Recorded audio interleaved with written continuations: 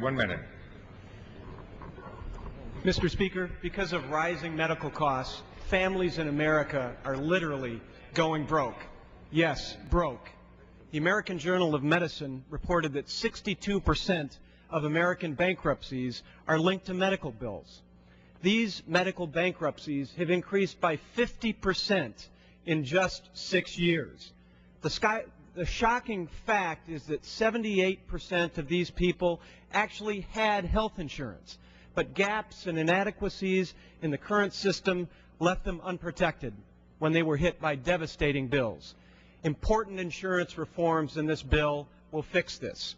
And as a result of this bill, 36,000 of my constituents will finally be able to afford quality health coverage and peace of mind for their families.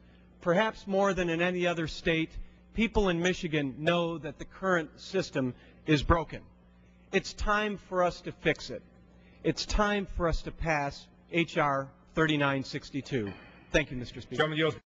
Gentleman from Minnesota. Mr. Speaker.